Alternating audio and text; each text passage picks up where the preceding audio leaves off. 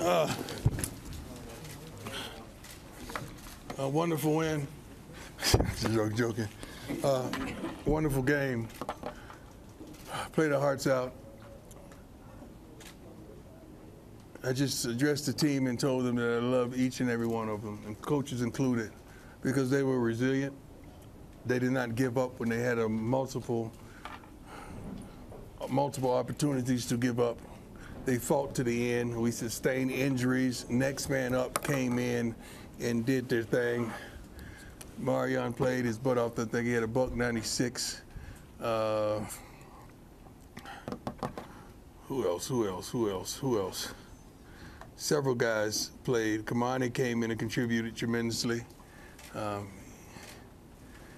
Did a great job going in. Still had some special teams weren't special. As normal, we got to fix this. We say this every week, but we truly got to fix this one way or another. Running game showed its face, and you see how better the offense flowed with the running game. We still getting out to tardy starts.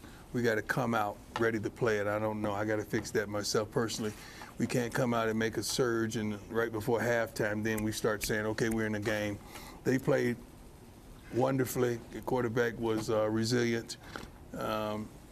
They ran the ball. They had hit us with some big play screens and some backside things. But, you know, coaches always say, we didn't do this or we didn't do that. They force you into doing certain things and they force you into making mistakes. But we got to just fix the little issues that we're having. And I don't know if that's age. I don't know if that's just new to the systems. But overall, I'm really proud of not only the young men, the coaches, the fan base, the student body, all of you. I'm truly proud of the way we represented Boulder today. I really am. Let's go. Hi, Deion. How you doing? Good. So, Deion, the throw that Shedeur made to Omarion in the end zone on 4th and 5, we just asked him about it, and it's just like another play. Right. Not really impressed with himself. Right. I want to ask you two things. One, when you saw that play, that's a play that is beyond an NFL play. There was no space. Right. He found some place to get it in. Where does that part of him come from? And do you remember any moments when you were raising him that he started to show that kind of acumen on the field? Well, his nickname in my phone, and most of you know this follows us, is Grown. He's very mature. Grown, G-R-O-W-N. He's very mature for his age. He's very confident. He don't flinch. He never gets flustered. He's the most sacked quarterback in college football, and you can tell with the way he carry himself. He's just a kid that we all knew, and a multitude of our fans know, and some of you wonderful and brilliant writers know, that if we would have got that ball last, we were going to go down and score. We knew that. We know that. Everybody in here knows that. His teammates knew that. And that's just what he brings to the table. He's unflappable. And he's very wise and understanding on the whys and the because in what he sees out there on the field. He thinks a multitude of things through, but he's a dynamic athlete and a dynamic young man. I'm proud to be his father and his coach. Yes. Coach Brian, I heard an echo from Shedeur, accountability. Yes. As an athlete, I understand that. Yes. And that is a true championship mind. And congratulations on Omari. Performance was incredible. In the locker room, is that an echo among everyone, holding themselves accountable? Well, not early on, no, not whatsoever. You got to understand that you can only hold people accountable when you're doing your job. You can't go around here holding everybody accountable when you're not doing your job. So the more that these young men do their jobs and do it like the expectation that we have of them, then they can hold others accountable. But they're tremendous reluctant. There's only a few guys on this team that consistently, you know what you're going to get week in and week out, as well as practice. So once that continues, I didn't think we was going to get that from Omarion. I ain't seen that yet. No, I mean, hadn't practiced well. That's why he hadn't played. But he was forced into action, and he showed up and showed out, and we celebrated him after the game because of how he stepped up. And now I'm pretty certain that his confidence is going to soar through the roof. So now we could really call set plays for him and really depend on him a lot more, because when he could take the pressure off Xavier and Jimmy, and in the running game as well, that's tremendous. But I'm proud of him. Yes, sir. Coach Brian, even in Jackson State, sometimes your team's got off to a slow start. Jackson State, where we get Jackson State from and all this going on there? All this going on, where we get that? But when you all flip the switch, it's almost like a completely different team. True. Today. True. How do you all get that at the beginning of the game? So that That's game planning, that's scripting, that's going out there understanding what's at hand, and we don't need to get warmed up to do this. We got to come out smoking and ready to go. Like when we come out the locker room, we're ready. In between the kickoff and the first series or the second series, that's when we have a little lackadaisical type of effort, but that's going to have to come from the coaching staff as well as the OCs and the DCs to make sure they put us in the right situation so that we're ready to go and understand the personnel that you have out there on the field, and making sure we could call certain things that they can fulfill, so to speak. Great question. Next question's right here. Yes, sir. Ariel. Yes. So you talked about how you were really proud of this resilient team. I don't know whether or not you believe in moral victories. Your son. I don't. Your son doesn't. I don't. No, Yeah. I don't. He said he doesn't either. No. But is this, at least the second half team, is that the team that you imagined you would have when you stepped foot on this field? No. The team I imagine would play 4 solid quarters and be really physical and really tough and definitive and just make our mark and leave impression on not only the opposing team but the coaching staff as well as our fan base. That's what we want to do. We're yet to have an identity. I challenged them all week on what's our identity. I don't know who we are. From week to week, I don't know what we're going to do. You know, from practice to practice, I do. But we got to translate that into the games. So we're still searching for our true identity. Was that close to an identity? Was that second half performance, was that close to an identity? We gave up points. We're still giving up points. We got to stop giving up those type of points and spotting teams. Yeah, you don't want to do that. We're too vulnerable. But in saying that is no excuses whatsoever. But 3 starters short in the secondary. With tremendous backup right tackle came and did a phenomenal job as well. When Savion went out, and we were praying for the big fella because he was in tears and he wanted to fight and keep it going. But I'm like, hey man, we need you for the long haul, and we're praying for Savion as well. Coach Brian, Joe Rico, Mile High Sports Radio, the final word. I thought with the transfer portal, that's all I heard in the offseason, but it was nice to see the freshman class come through with some really big plays throughout the game, not only the receiver, but Cormani. You know, I've been up here for practice waiting for him, and it was really nice to see him show out. Can you talk a little bit about that? Because that's got to be a feather in your cap, you know, him taking the field and playing so well. No, I don't. There's no feather for him to take the field and play. He's supposed to take the darn field and play. We want him to be that dude. So, no, we don't give feathers whatsoever. We have an expectation of what they should be doing and accomplishing. So, but those 2 young men today, what they did, they stepped out and kind of separated themselves from their yesterday. Their yesterday was terrible. But today they came out and established themselves. We just want them to build on it, because now we will establish an expectation of the expectation that we already had for them. I'm proud of them.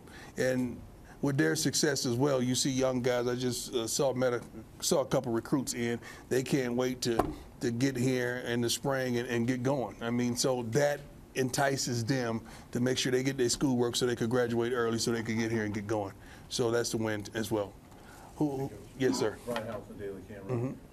Obviously, when you took it last week's game and then the first half of this week, like things were starting to fall off the rails a little bit. But the way you guys finished, I know it's a loss. Is that important for you guys and this team to finish the way you did? Well, it's always important to finish strong. I'm sorry for cutting you off. I'm ready to go. Not home, but ready to go with it. It's always important to finish strong in whatever you endeavor to do. Why would you start if you don't want to finish right? And I've always prided myself on finishing strong, not only as a player but as a coach as well. in building our team in that aspect. We're well conditioned, we're in shape. It's not like we tire down the stretch, because usually when people tire, they start losing the thought process of, and they start blowing coverages, missing assignments, offsides. And I think we did a good job in penalties. That's one thing we harp on, penalties, time possession. We won time possession today, but give me that stat on penalties. Where were we penalized? Yeah. 7 for 60. What were they? 5 for 37. That can't be true. How can you only have 5 penalties? Boy, they had a couple double penalties one time. We should have took both of them. That would have helped them. Yeah. That and the pass interference on the sideline was really. Fish was like, is anything, can I help you with? I said, yeah, that pass interference on the sideline. You can help me with that. That was a big call. That was a big call, but they did a great job. Coach. Yes. Your boss, 24/7 Sports. Yes, sir. A lot of Hankerson today. Why was he standing out? He ran the ball hard. He ran good. He's been consistent every game. We try to let everyone touch it to see, how are they going. I think we had maybe 4 or 5 tailbacks that had the opportunity to touch the ball today. That's a good thing, because all of them want to play, because all of them deserve to play, because they're really, really good. But Hankerson stood out. He hit it. And, he had a couple one-on-ones in the secondary. I wish he would have shook him and got out of there. But you want to just push pause right there and just throw Dylan in there and see if Dylan can wiggle out of it. But Hank is resilient, man. He's been doing a good job. All these guys came, try to come in and force him out, and he wouldn't relinquish his position. So I'm proud of him as well as a man. Yes, sir. Coach, you talked about how everyone believed that if Shedeur got the ball there, yes, and the offense got the ball late, you guys were going to go down and score. I don't know if everyone would have believed that would have been the case in the second quarter. So what does a finish like you guys had do for this team's belief moving forward? It's tremendous belief-wise, but we got to believe no matter what. It can't be just because it's a quarter or the second half. We do believe in 2. Like, we do. I don't give a darn what down it is or what quarter it is or what time of day it is. We do truly believe in what he's capable of doing with this offense. We just got to make sure we keep him in the right situations and protect him. Because shoot, he's a baller. He's a now player. He's a today player that young men want to play with. Receivers are calling from all around the country, want to play with him as well. So they're encouraging him not to look down the street too far, like we all are encouraging him, because we understand what's coming. If you can't see what's coming with CU football, you've lost your mind. You're just a flat-out hater if you can't see what's going on and what's going to transpire over the next several months. Something's wrong with you. Yes, sir. So it could have been so easy for this team to feel sorry for themselves. Yes, sir. Feel folded, down 34-7, especially after what happened last week. What do you take away in terms of that light bulb moment that went on for them? And well, we challenged them tremendously at halftime to, everybody say they want the light until they get in the light. Now, when you get in the light, the thing about the light, it echoes your blemishes.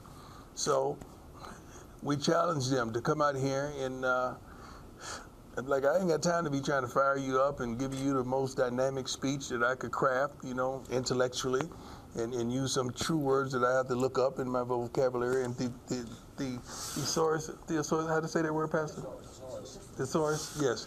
I ain't got time for that today. I just wanted to come out there. I want them to lift me up, motivate me, encourage me. Not that I needed it, but I wanted to flip the script on them, because I knew what they had in them. All they had to do is believe. And regardless of the color of the uniforms on the opposing team, they just have to believe. And that's something that they're doing week in and week out. It's growing. You touched on recruits. You came from Michigan, Bryce Underwood, and Darren Walker was here last week. You had 3 other athletes from Michigan, Cass Tech, West Bloomfield, and I can't think of it. River Rouge. What's going on in Michigan that you got to come grab on? Yeah, I guess you guys are raising dogs. Hey. Yeah, if you're raising dogs, I ain't hard to find. All right. Raising cats, I am. Hey, you know it. Hi, Coach. How you doing? Good, how are you? Excellent. USC Sports Report. What did you think of Omarion Miller's performance today? From the naked eye, I think he played well. I will have to watch the film to make sure, it is what it is. So it's hard. It's hard to say now. Then you go in and watch the film and you don't know. So I want to really reserve that to watching the film. But I'm proud of him for just even stepping up to the challenge to get his butt in there and make a difference. I'm proud of him. I really am. Do you think he's been applying what you've been saying to him? You'd be a fool not to, because you're not going to play if you don't. You're going to sit right over there, probably where you sitting at, and watch. But I'm proud of the kid. I'm not going to change. So somebody's going to have to. Yes, sir. Hi, Coach. Okay. Hi, Coach Carney. How you doing? Valerie Warlock from the Los Angeles Sentinel. Outside of the state of Colorado, you have thousands of people who have embraced your mission here, the team here. Is the team aware of that? And what are your thoughts about all of the love you're receiving? I don't know if it's all love. I don't think it's all love. You haven't checked the responses for the coaches that we participate against. But we're excited, truly, with the attention that's warranted to this wonderful, beautiful university. I'm excited and elated to be the coach here. I'm excited to really talk about the wonderful attributes that we possess. The young men, they don't see it because they're in it. You know, oftentimes we could step a foot out of it and we see it from another viewpoint and an advantage point, but they don't see it, and they're so young. I didn't see it either when I was in college or early in my pro career. But I am happy and thankful that we are a voice of hope, of just desire and want. I think that's the thing that's touching souls around the country, that, you know, that down and out person, that person that no one believes in, that person that no one desires, that person that stepped over and stepped by and stepped through and stepped past, that we represent that person, because no one wants to see what we're doing. They don't want to see us accomplish what we're doing. And I said, and I will reiterate this, you got to be crazy if you can't see the direction that we're headed. And I'm so happy and thankful to be the head coach of this wonderful university. Thank you. Coach, Dennis Dodd from CBS Sports. Yes, sir. We all know how good Caleb Williams is. If he doesn't play that way at that level today, do they win? I don't know. The kid always plays that way. No, I haven't seen him play badly. I mean, I think, you know, he had some throws that I'm sure he would have wanted back, but that kid is a flat-out baller, man. He is a difference maker. He makes them better. His thought process, even just directing traffic and putting them in the right play calls in the right situation, he does a wonderful job of checking off and just changing things and getting the ball out of his hands. It was a pleasure for me to play against them and their head coach. I mean, that was fun. That was fun for me. That really was.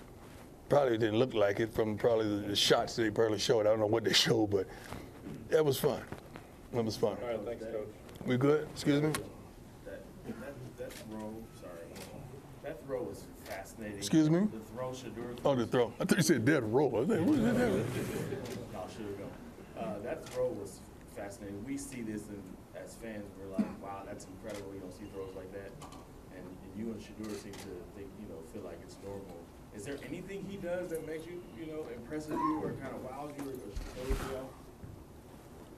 No, I'm his dad. Like, I have an expectation for him, and I've been seeing this, and he's been built and reared for this his whole life. I mean, you didn't believe. I believe, everybody from the previous locations that we played. I mean, the kid has always won. He's always been dominant. He's always been smart and intelligent and concise. He's always been a competitor. He's always lifted the level of competition, and he's always given us a chance to succeed in every level. So I could go on and on, but I don't want to sound like the dad, but I'm just really speaking to you as the coach. I tried my best not to speak to you as the father, but the kid can flat out play. I know a lot of people doubted him and said I just thrusted him into the starting position, or what they call it, nepotism or whatever. All of you should just look in the mirror and slap whatever you see. I'm in on that. You got there late, huh? Thank you.